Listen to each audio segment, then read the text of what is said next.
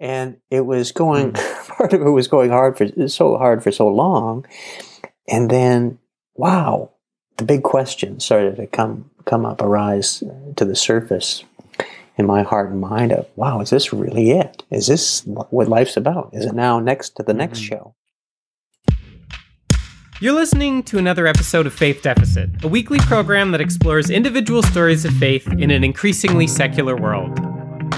My guest today is Mark McGuckin. He was the co-host, writer, creator, and creative producer of a show called Road Hockey Rumble, which is really popular in Canada. And then he took a turn that we're going to talk about.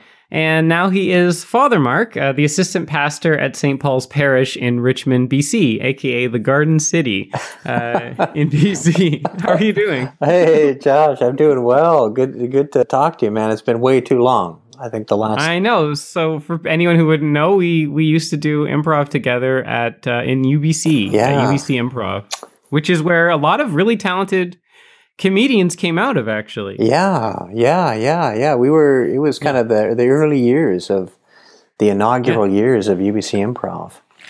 Yeah, because I mean, Sean Courage from that group, he's now a professor. Owen Chan is a successful, teacher, a comedy teacher in Calgary. Yeah. Louis Perlman's in New York. Caitlin Fontana's in New York. Is in Chicago. Chris Dingwall is a professor in Detroit now. Oh, yeah, right. Yeah, Detroit. Yeah. Yeah, Caitlin Fontana's a successful writer. There's just a ton of people came out of there that did really well. Yeah, man. Oh, so many good memories. Crazy times. I know. Well, I mean, it's funny because I remember when you had started working in TV. It was kind of like we all looked at you and we were like, "Well, Mark is that guy. He's that one that's going to be, a TV star or something, right? You got a show." And we all sort of, that's the trajectory we saw your career going, for a while. Right, yeah. Yeah. So maybe we can, sorry. I was just going to say, maybe we can start a little bit kind of how you got there and then how you ended up where you are. So maybe I'd love to hear a bit of a background. Like, where did you, or how did you start? What was your sort of faith background growing up when you were a kid? And Right. Well, growing up, church going for sure. My dad was kind of the Catholic rock in my family, my immediate family, and my extended family. My mom wasn't, and still is not religious, but always respected, my dad and him bringing up me and my sister in the faith, and it would be going to Sunday Mass and prayers before bed and going to catechism on whatever it was Thursday nights at our parish. I was going to public school at the time, and I mean that continued. Throughout, high school and university, but I was really, especially in high school and university, very bashful about my faith or, sharing. I mean, anything. I don't ever remember us talking about that. Yeah. I have no recollection of you it was really like it was 1 hour on a Sunday. Like I would keep that side of my life kind of compartmentalized as that hour. Some of my, very close friends knew, especially the Callum, who I did the show Road Hockey Rumble with. I mean, he knew it. I didn't. I went out of my way not to advertise this because, I was uncomfortable with it. How to share this aspect. But it was kind of, I tell people, mainly, I was keeping this, practicing Catholic faith up, mainly because my dad would call on Monday and ask if I went, and I couldn't lie to him. So I said, "Yeah, I'll go. Okay, I'll go for my dad." And a lot of the Sundays I was like, "Well, this is the last place I want to be because, I'm hungover from Saturday night, and I got this, that, and the other thing I could do right now." But yeah, I kept going. But for the majority of my 20s, it was really going through the motions. It was really clocking in and clocking out, and it, very lukewarm. Very lukewarm. Did you always have a belief in God? Was there any point where that was something you questioned or challenged? Because I know that there are folks in our peer group that were pretty staunchly atheist, and I mean, I'm just wondering if that was Oh yeah, for sure. Oh yeah, the questions of doubts and skepticism, and the 20s for sure being that time, and most of my friends, very close friends, were and still are either agnostic or atheist, or but I had a deep belief. I knew something was there I couldn't dismiss, and having developed somewhat of a relationship with our Lord Jesus during my youth, in private prayer. But it felt surface, and everything changed in terms of my journey of faith when I was 28, and that was after we finished our road hockey rumble show. We had kind of finished up all our contractual obligations, and at that point I had just this reawakening to the faith, and that was leading into that moment was a lot of searching for the first time in my life, probably the most earnest searching I've done, and looking at philosophy in general and other religions, but time and time again wanting to repel away from my Catholic roots, thinking it would be nice not to have to deal with this moral accountability thing, but I couldn't repel too far. There was always something pulling me back, something I was reading or just looking at various aspects of our faith, the image of Our Lady of Guadalupe or something from sacred scripture. I couldn't dismiss, and so I just I got pulled in, and there was an intellectual facet to it of learning more about the Catholic deposit of faith, but it was also a deeply one-on-one personal relationship with our Lord, a kind of being pulled in by the heartstrings, if you will. And that was most convincing and not the easiest to kind of verbalize and discuss because it was so personal. Right. I know I'm kind of jumping ahead of myself in terms of chronology. No, that's good. I mean, it's interesting because it's like, I was really excited when you and I had met a number of years ago, and you told me this story a little bit. So I know I'm rehashing a little bit for the listeners, but it's one of those things where I think my initial instinct was, it's unusual for me to hear about someone who later in life says, I'm going to be, I'm going to go be a pastor. Like, I'm going to go, Catholicism really calls to me. Like, it happens. I feel like it's one of those things, this is, again, totally as an outsider, that you'll see a lot of people who call themselves Reformed Catholics or ex-Catholics, and then later in life they do something else. They become very secular or something. So for me, it's really kind of cool and kind of interesting to hear about this resonance for you, that maybe it's because, and like you said, it's just this very personal thing, like outside maybe even of the trappings of the institution, there's clearly something that really calls to you with the practice of the faith. Is that fair to say? Does this resonate with you? Tell me if I'm off base, but oh yeah. I mean, it was that's the root of all of it, and of that the gift of faith that is also a response, and to have that relationship at the core of everything. And I wouldn't be doing what I'm doing if I didn't have that, not just a sense, but just a being rooted in relationship with someone that I can say I know I have a very close relationship with. And it's I when I speak to people, if I'm at a coffee table, I literally touch the table and say it's as true to me that I know as me touching this physical table right now. And how do I convey that? I mean, hey, people have their own journeys. Right. It's not for me to hammer this truth that I know into the way that I know, and we can come to know God through through just our intellect, and then we go into divine revelation. Intellectually, we can have that pursuit. But the real sustenance is that the heart is at the heart level that harmonizes with the intellectual level at a point. It has to. But it's always, I describe it as this mystery, a fathomless mystery that we can get glimpses of clarity in, which is, I guess, intellectually satisfying. But it's always just like any loving relationship. There's always going to be moments of, wow, profound, being humbled by the awesomeness of what is out there. Just because of our limited human nature.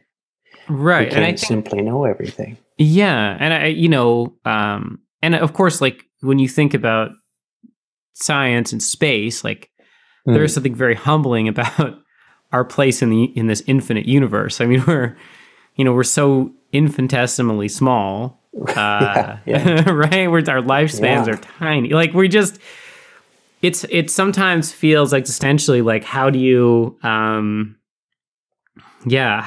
do you kind of find a meaning in this just, indescribably huge place that we're in? How do you kind of find that meaning for yourself? Right. Yeah. That's a great question. That's a question that'll be with us until the end of humankind. Yeah. Oh, you don't have an answer for me? You don't have a pithy answer? You can just tell me? Oh, man. But I tell you what, I mean, it's such a good question. And I think no matter who we are and looking for meaning, searching for meaning, to kind of dig one's heels in or sink one's teeth in, whatever metaphor you want to use, it's helpful when we're doing it. We're not alone. If there's support, a community, if there's having a sense of we're on this journey, but we're in it together. Yeah. And I mean, there's so many ramifications of that for all walks of life. But it's helpful, unless even if it's frustrating and nerve-wracking, trying to find out what is true, what is false. If we're doing it with somebody or with a group of people, and trying to sift through and coming at it in a genuine way, trying to sift through what is objectively true or what is subjectively true, or what might not be on the mark, to get that dialogue and to have people willing to be open and go to those deep places, I think is incredibly valuable. Yeah, and you've talked about relationship, and you've talked about community a lot, and I really like those sentiments. And I've been thinking a lot about recently, kind of how, at least in the West, we have a very kind of isolated, individualistic culture. I mean, maybe Canada slightly less than the States, let's say, but certainly we're not as collectivist as a country like Malaysia, so we move away from our families, and we move, my case, I moved to a town where it takes me an hour and a bit to get to see my folks or my sister. And so, I think it's something I've been thinking about a lot, is like how, as you get older, your friends, there's this exodus that happens with your friends and your family, and you feel this kind of, you need to fulfill certain socially mandated tasks, like buying a house and having your own space and moving out, and it becomes very isolating. It can become very isolating, yes. If you're not. So do you feel like that is that, I mean, that's something I've been thinking about, and I don't really have a question there, but it kind of, what you said really resonated with me. Yeah, and I think there's an allurement there at first, especially, when we're teenagers in early 20s and even in the 30s, having that power, the power of independence, and to leave home, to just, carve out a career and to do life, and, to pursue your pleasures you want to pursue in, and it's alluring, but at the same time, again, it can be a double-edged sword. It can be isolating, incredibly isolating. Yeah. And there are how many stories you hear about those who really pursue the worldly things and find they're caught in a downward spiral of despair, even if they're around people, but people on a superficial level, on the surface conversation, or they're around just because they're pleasure seekers, that it becomes almost a hellish way of just going about things. What immediately looked like freedom ended up being a shackling over time. And is that how you felt? Is that how you felt kind of coming out of the exciting world of TV? And yeah, I mean, a little bit. You were in that world a little bit, right? A fairly superficial world, you could say. Well, it was, and back to that. The story of working in film and TV. It was great. It was, man, life in the fast lane. I mean, the big main project I was working on for, I guess it was almost 3 years. Myself and my close friend Callum, we co-created and produced the show from kind of the first draft of our first pitch to the final sound mix of the final episode, and then putting our DVD out. It was around 3 years or so, and it was just a wild ride. It was kind of, at that time in our lives, just kind of like our baby. I mean, just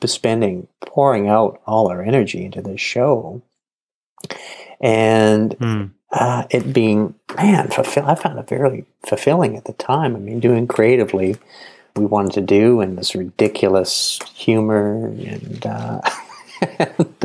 and pushing the envelope and trying to mess with the form of this hyper reality show, and using real people and coming up with these crazy conflicts, and doing these kind of jackass style slapstick punishments at the end of every episode.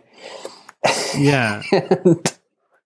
It was really funny. I mean, it was a really funny show. Well, thanks. It was, something I tell people we wouldn't necessarily screen at the seminary, when I was going there.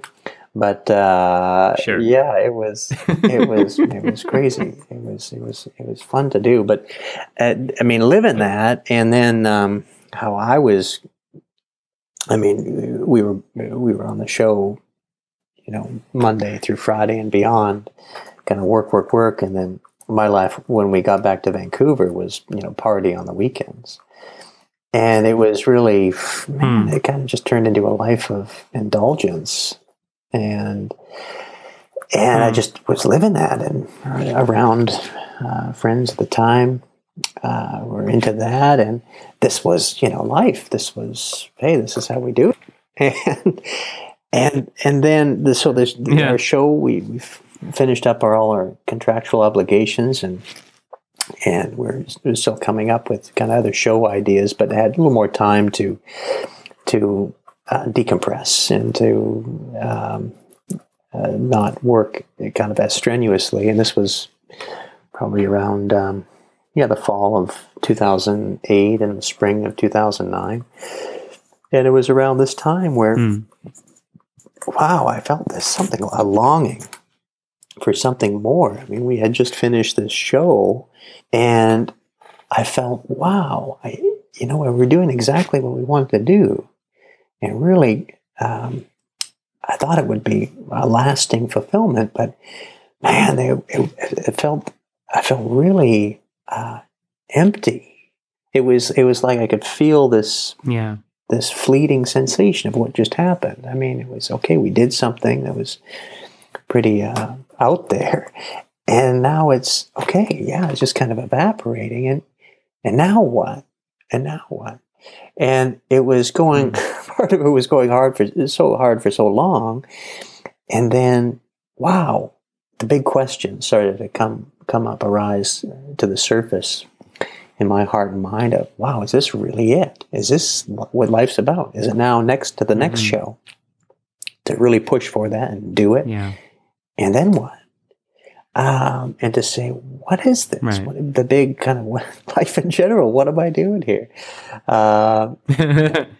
Yeah, like it's funny. Like I've spoken to a few comedians who I thought were doing pretty well. Lived in LA, getting lots of work, and the level of sort of anxiety and the feeling that they were not successful blew me away. I'd talk to them and I'd be like, you're famous, like you're doing great, and they'd be like, I just don't want to get fired, or, well, I don't really, they don't see it. You know what I mean? And I feel like that's not just those people I talk to. That's like, it feels like almost everyone in the business. Like you talk to anyone, you talk to Tom Hanks and he'd be like, yeah, but I'm getting a little old to play leading man roles. And you're like, yeah, but you know what I mean? Like this crazy kind of, and I don't just think it's actors or anything like that. Like I think it's a little bit everyone. We have a society that sort of feels geared around never feeling like you've accomplished anything. Like you're always trying to get to see, like you do a show, the next thing is the next show. You work a job, next thing is, well, I need to get a promotion. I need to, I can't just work in this. I can't just do this. I gotta keep moving. Yeah, no, I hear what you're saying. I found, for me, my whole approach was, to begin, working and graduating from UBC and then working in film and TV. It was really, really self-focused. I mean, I was there for my career, and I was going to serve, how that would best suit me. And it really wasn't looking out for, I'm glad we hired people, we gave people work on the show, and that was great, but that was secondary. I mean, me, myself, and I, that was first. And operating from that principle, that's what I felt upon reflection being the poisonous element. I mean, my hat goes off to so many good people, women in the industry, the film industry, who are doing a lot of great work, and it's I see it as their calling, and it's them coming based on a root of, hey, I'm not doing it just for me. I want to make a difference, or I want to change people's lives, or I'm going to serve other people through this medium. And so I think that's a real healthy. The only way to do it and to have it sustaining and fulfilling for a long time. And so I thought, when I was going through my reawakening in 2009, I felt a call to serve. I didn't know exactly how, but I thought, my immediate thought was, maybe it's still in the industry, but now it's with that other principle. It's other-centered now, and then the work would change. But I didn't know for sure, so I needed to unplug and to discern what the next step would be. So do you feel like that in your role right now, you are outwardly focused? Like you're a counselor, you support the people in your... Yeah, well, I like to think so. Yeah, I'm. Some days I'm not. Some days I get the old kind of selfish me comes back, and those ended up being the more grueling days because I lose my focus of where I should be. But it's an absolute joy, and to be in this position, just to be there as a father, spiritual father in a community, and to be. I like to say, be on the sacred ground with the other person, just to be, whether it be in a confessional or just a one-on-one meeting, or in a group meeting, or working with the youth, which I do quite a bit of here in the parish. To say, it's not all up to me, and I'm here for these people, and it's the simple connections in life, right? Truly, the greatest treasures, and especially helping people if they're in a crisis, to be there and to be that source of support and offer that hope, and to know that our Lord is with us in absolutely every step of our lives, and that we're not alone, and incredibly fulfilling. And so I try to approach it that way, of other-centered work. Yeah. Is that? Do you feel like that's a new model? Not a new model, but do you feel like the church is changing? Do you feel like it's advancing or changing? Because I mean, like we're both people of the world. The Catholic Church there's some not great stuff in the history, right? I mean, just and there's not great stuff in every religion's history, in every people's history, in every country's history, right? But do you feel like the church has evolved? I know there's there's a much more progressive pope, and there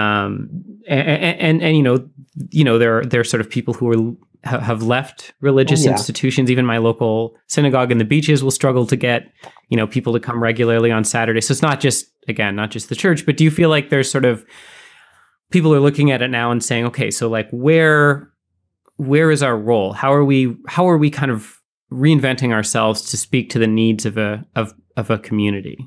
Like, is that evolution happening? Yeah. Big question. Great question. Yeah, I think, well, first I'll mention, as I was going through my reawakening to the faith, I mean, it was probably almost the summit of the clergy sexual abuse crisis, both in Canada and the United States. And right.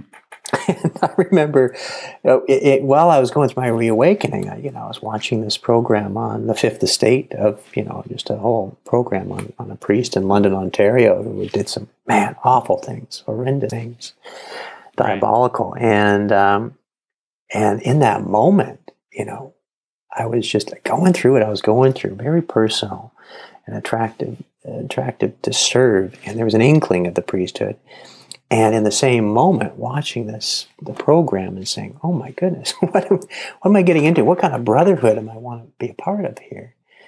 And in that moment, I could see the horror of it, no doubt. And it's awful, and the damage done, people's lives, unspeakable. And at the same time, knowing that here is this priesthood instituted by Lord Jesus Christ.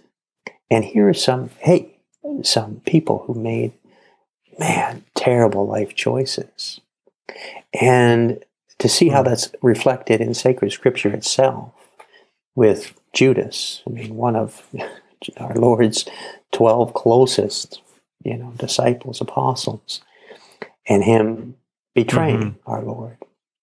And we know people in the Catholic Church and, all religions who have betrayed the true core of what should be offered, to just turn the backs on him. Of course. And to say, okay, that has happened, and it's awful, and there is sorrow there, and there is years of reparation to be made, decades, centuries even.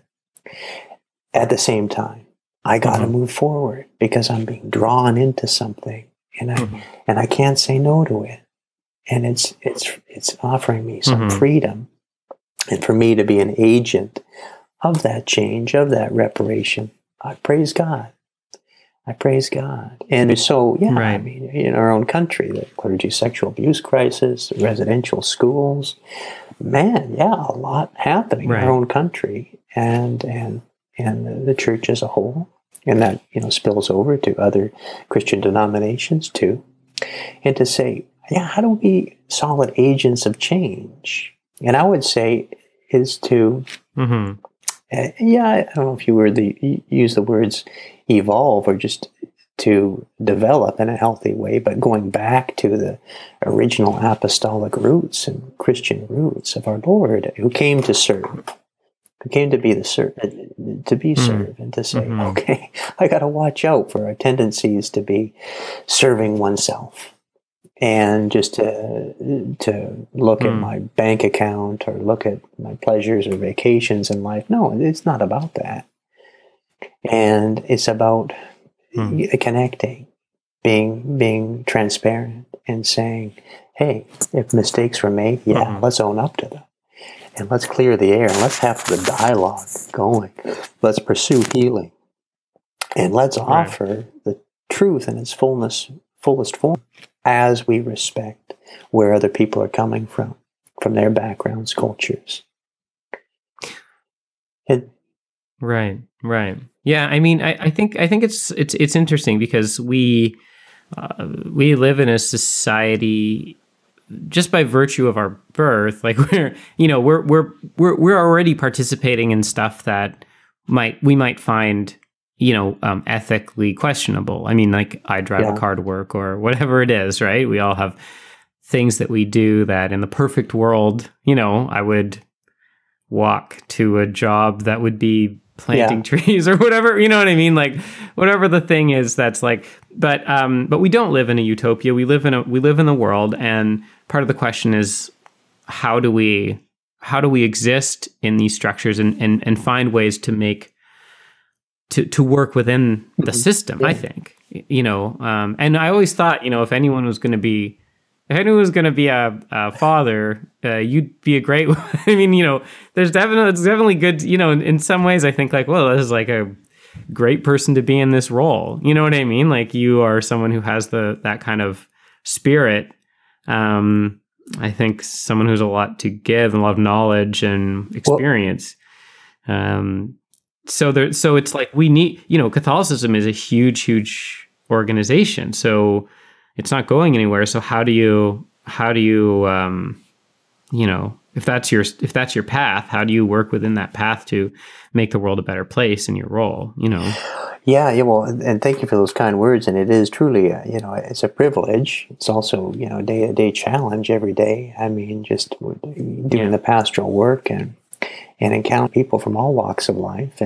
But it is a gift, just to engage. And I've found here we have a pretty big parish here in Richmond, St. Paul's. It's probably one of the top 5 biggest parishes in the Archdiocese of Vancouver. And so there's so many people, so many stories.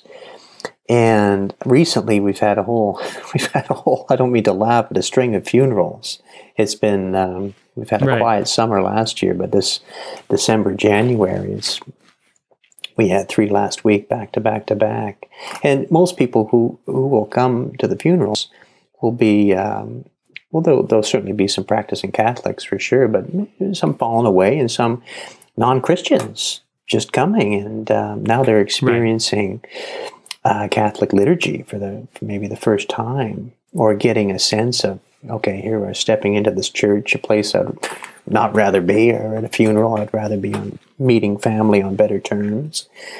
And to meet these people and to meet these families where they're at, to get a sense of the story of the deceased person from the lips of family members who aren't Catholic, and just to sit with them and just to be that source of support.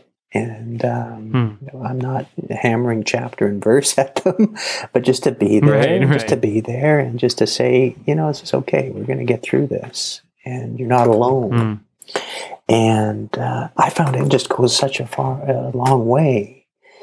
And even if people, I get a sense that some, have a really distaste for Catholicism or what they've come to know as Catholicism, to see that over, meeting them the first time and then going through, let's say, a funeral mass, and seeing how that dissipates, how that's, if there was maybe venom in the fangs before, at least, there's less venom, or there's less fang, or it seems like, okay, it's a better understanding of what the church is, and who Jesus is, and what our role here.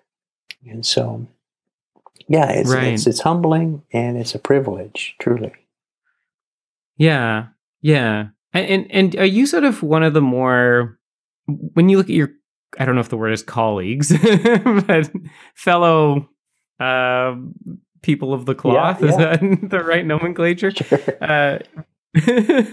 But I mean, are you one of the more worldly of your group, or is everyone got a story where they're like, I used to do this and this and this, and now I'm I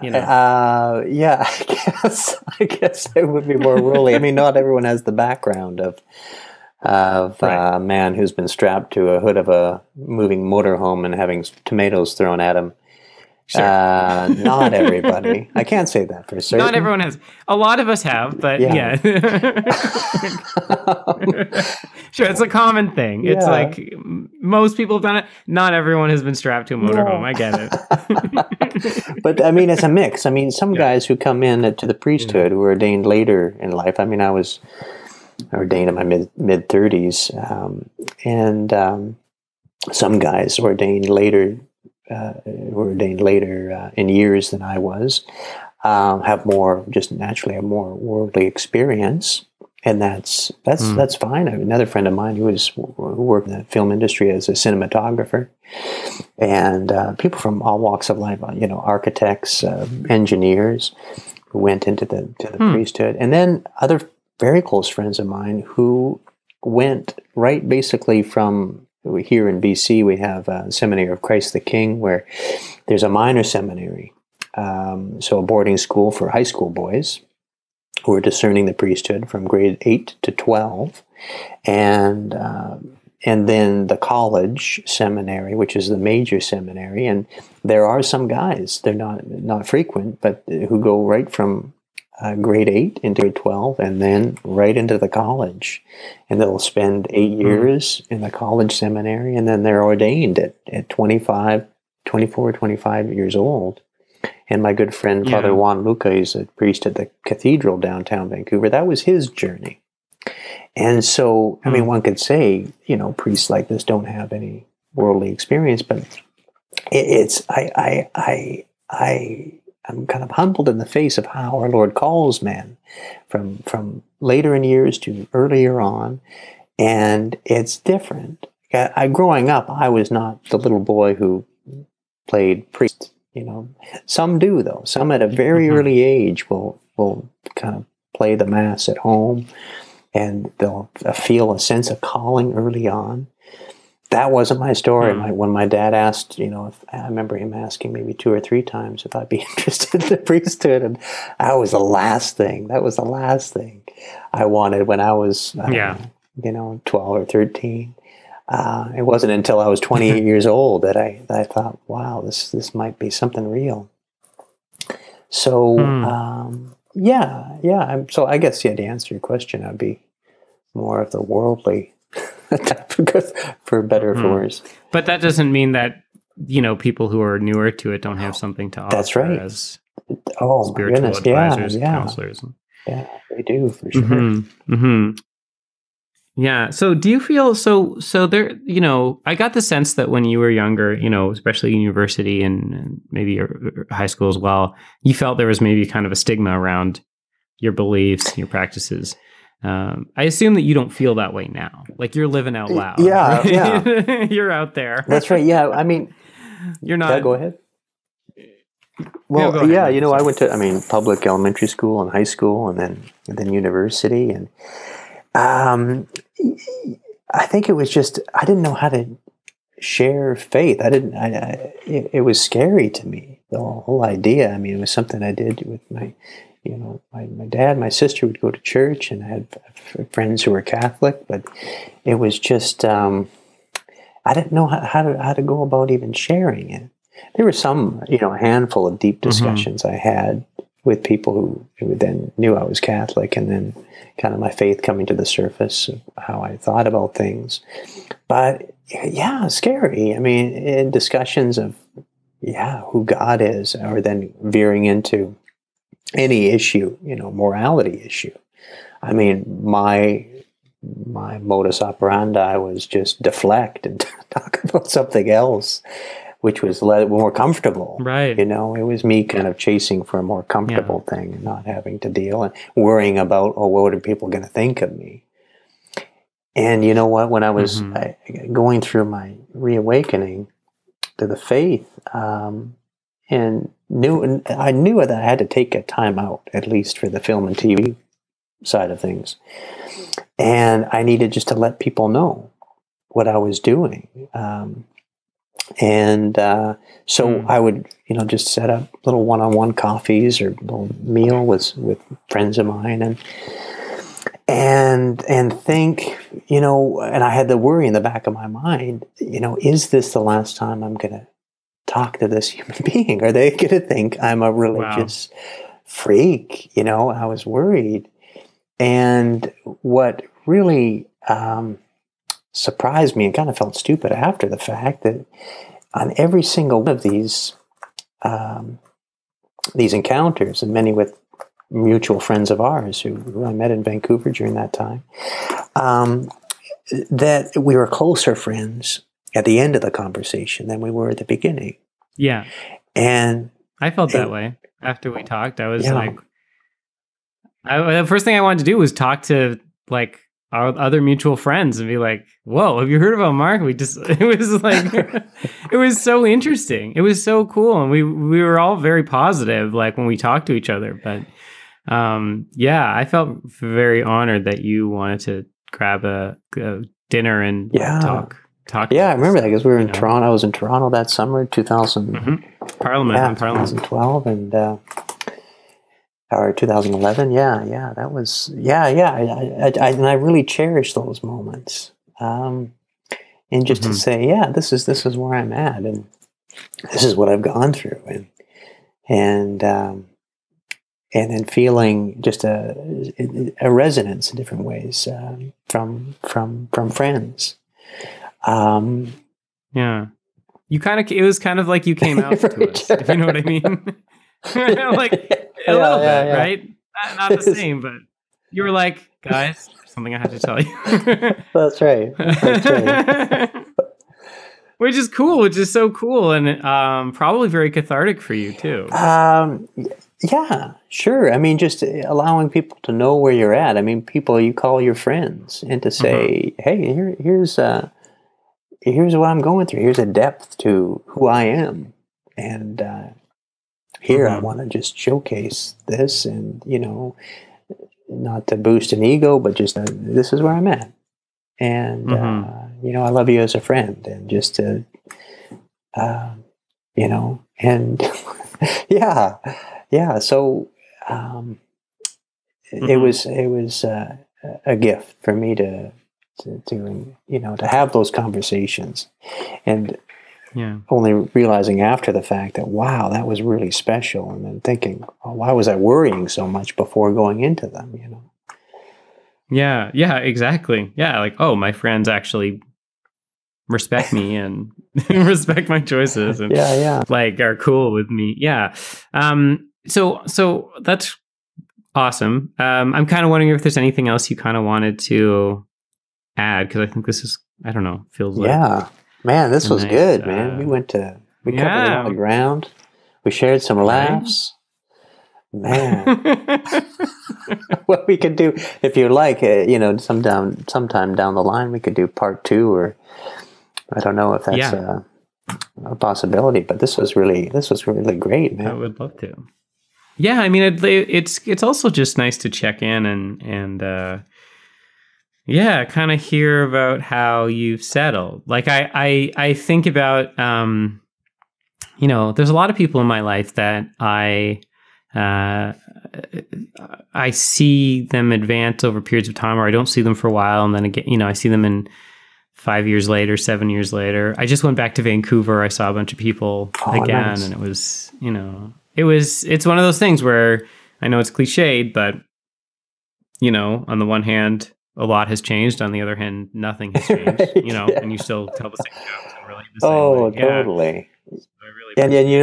Talking to you, I find, I'm sure you find it with longtime friends, that, it takes literally 3 seconds just to connect and pick up, and just to, you're on the same kind of wavelength, I mean, a lot has changed, but a lot hasn't. So, it's good, man.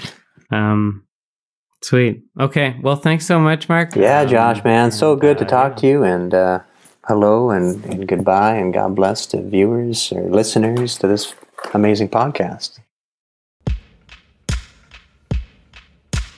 Thank you for listening. You can find our website at faithdeficit.com. Faith Deficit's recorded and produced in Guelph, Ontario at Domo Studios. Music by Jeremy Volz.